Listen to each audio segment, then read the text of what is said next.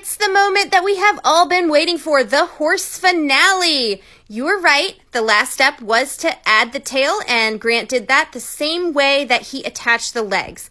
Now they're setting it up on a piece of plywood so that Grant can adjust the legs and the tail and make sure that the horse is going to stand properly once it's cool and off of this pipe. Now they're getting ready to take it off, so Sandy is ready with some Kevlar gloves. Grant is putting water on the punty so that the horse is going to release from the rod that it is attached to. They give it a tap and Sandy catches it in the gloves, and then he puts it into a kiln. It will cool here for 36 hours. Now here is the finished horse. Please tell me what you guys think.